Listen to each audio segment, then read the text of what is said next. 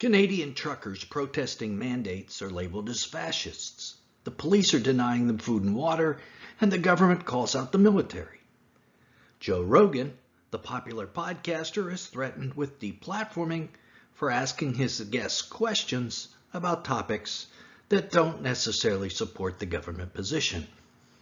Catholic Bishop Carlo Vignano published another letter critiquing the Pope and his incredibly harsh jab mandates, linking him to globalists. Now, all of these are just flashpoints in a struggle to redefine our freedom. So what is driving this? Why now? And who's behind it?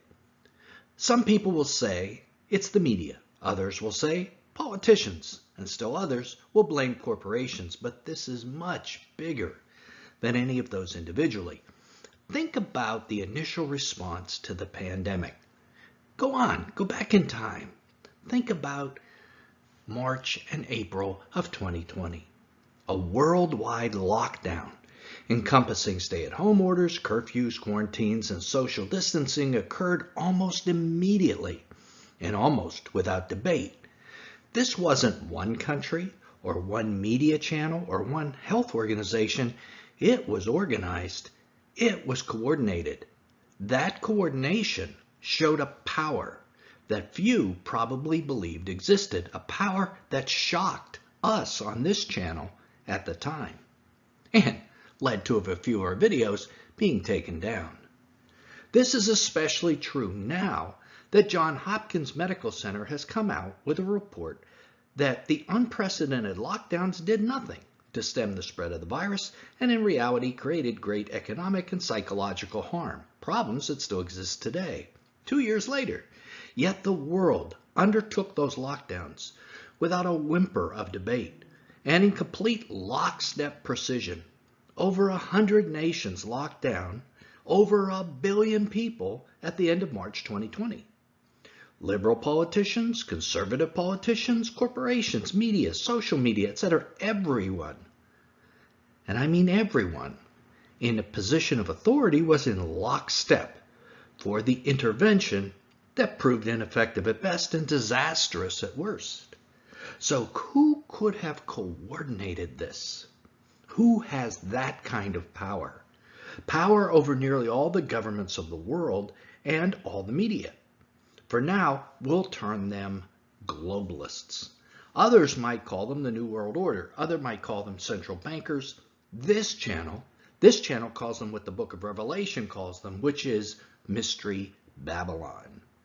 So we believe we are watching the development of a one-world system that was prophesied in the book of Revelation. And we'll link what we discuss in this video to that description and specifically what we see happening in regard to the truckers and Joe Rogan, which is only one step in that process.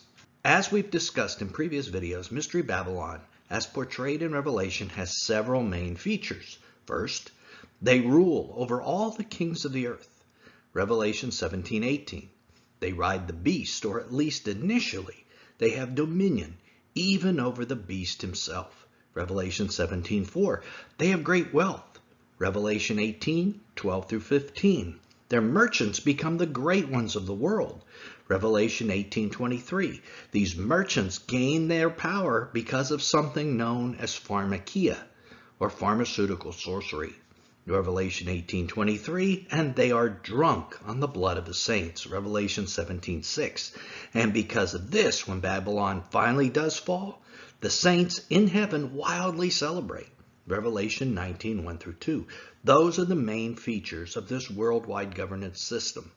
Let's look at them one at a time, then tie this all back to the truckers and poor Joe Rogan.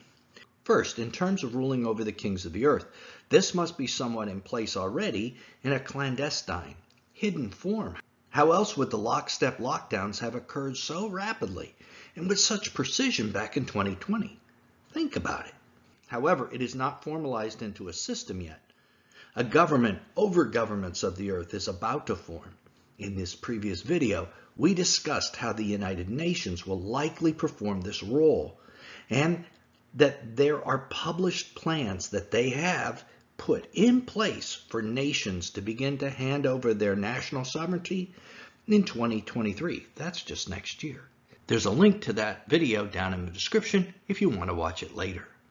And a year ago, in February 2021, we reported how Vladimir Putin complained to the World Economic Forum that Russia would not participate in their globalist schemes. So there isn't a 100% lockstep agreement just yet, but it's building. Are Russia's current concerns about its western border with Ukraine tied to this? Are they worried about a globalist push into Russia eventually? Well, it's hard to say. The media is on the globalist side, after all, so we're only getting one half of the picture. In terms of Mystery Babylon's merchants becoming the great ones of the earth, think billionaires. These are the merchants, and the Bible tells us they will become the great ones of the earth.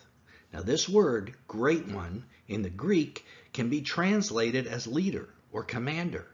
So the billionaires will become the leaders or commanders of the kings. They will be calling the shots, guys like these billionaires. The UN plan calls this group that will be in control thought leaders. Very scary term that implies they'll be leading our very thoughts. And it also includes former government leaders like this guy, a former US president. Imagine those persons that we just showed you forming a committee to run the world. Revelation tells us that these merchants become the great ones by deceiving the nations of the world with something called pharmakia, or pharmaceutical sorcery, a satanic use of drugs and pharmaceuticals. Is this what is happening right now? Does it include the potential for man-made pathogens and jabs and who knows what other medical interventions? I would say it likely does include all of those things, enhanced by satanic forces of darkness. If this is correct, we are living through the beginning of the formation of Mystery Babylon right now. The unprecedented pandemic interventions and the UN plan for 2023 both say to this channel that that is what is coming. Finally, what about Mystery Babylon being drunk on the blood of the saints? Well, it says this world power plans to eliminate a lot of people, specifically a lot of Christians. So although almost all Christians believe the beast and the beast empire are the great terminators during the end times, this statement about Mystery Babylon says to us that the Babylon Empire is going to be just as lethal, if not more lethal. And this is definitely something we should all be considering. Part of their published plan is to create conservation enclosures, which restrict the access of communities to nature in order to protect, as they call it, biodiversity. Some of their plans have depicted as much as 7/8 of the current land mass of the USA to be made into one of these conservation enclosures, where no human access will be allowed. If this happens, where do all the people that are currently there go? I think that may be why Mystery Babylon is drunk on the blood of the saints. We may be eliminated to make room for the conservation enclosure. And a major step toward forming this empire is something called the Great Reset, where all assets and money are confiscated by the globalists and the citizens of the world are made into serfs of the system. The first step in this program is to create digital currency that is controlled by the central banks. The banks, like the Federal Reserve, that's a central bank. Digital currency is no longer money that you hold in your hands, so when the central banks want to confiscate it, they simply close your account. And to get to that point where the central banks can confiscate everything, they will need everyone to have a digital ID with biometric markers so they can identify you. This is why health passports are being pushed throughout the world. The pandemic led to the jab. The jab leads to health passports, and the passport leads to digital ID. Then they implement digital currency, and they confiscate all assets and take control. So anything that compromises this chain of events Pandemic, jab, passport, digital ID, digital currency will be opposed by whatever means necessary by the globalists. And this helps place current world events like the truckers and Joe Rogan into this framework of a forming one world organization. We answered who's behind it, but not why it's happening right now. And the answer should be very easy to grasp. The globalist plan has run relatively smoothly right up until December. That's when the Omicron variant burst onto the scene, infecting vast numbers, most with less serious disease than we'd seen before. And for what we've seen, the jabs are not that effective at preventing the transmission of this mutated virus. This is a worst-case scenario for the globalists if our theory is correct, because there will be no need for more jabs if we're right. And with no need for jabs, there will be no health passports. No health passports, no digital ID. In fact, Denmark and Sweden just lifted all pandemic-related restrictions. All of them. The pandemic is falling apart. Then the Supreme Court of the USA put a hold on the president's jab mandate for most people. Again, this defeats the chain of events needed for the globalist plan. With this much pressure on the globalists, enter the truckers and Joe Rogan, who are challenging the narrative and at the same time challenging the chain of events. So if you think the pushback against these folks to silence them has been like over the top and extreme, that's why. There's a lot at stake for the globalists. For instance, Canada is calling out the military to disperse the truckers despite it being a peaceful protest, and having police arrest anyone who gives them food or water. We have never seen actions like this before.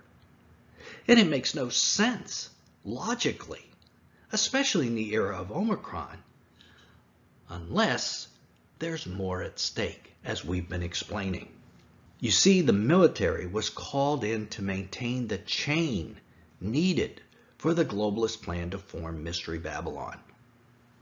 Since we know with 100% certainty that Mystery Babylon will form, however, it's clearly listed in Revelation 17 and 18, the issue from our perspective as a channel isn't trying to stop it. We're not going to. It's within the revealed will of God. So if the current chain of events the globalists devise don't work, the globalists will try something else, and eventually it's going to work. My guess is that they will release an even more severe pathogen for which there are no current immune people. This allows their plan to unfold just as they planned. News sources have been disclosing something called NeoCov, which China discovered or formulated. Rather than a 1% mortality rate like COVID, it's supposed to have a 30% mortality rate. We shall see if that comes out or is released anytime soon. As we mentioned in the video, the UN looks like it's going to play a major role. They have shifted their infamous Agenda 2030 to next year, 2023. Click right here to keep watching. Find out more about the powers of the thought leaders. What powers are they going to have? Who are they considering? And what plans they have to move to global control and governance next year in 2023. Till then, this is Nelson, and I'll see you there.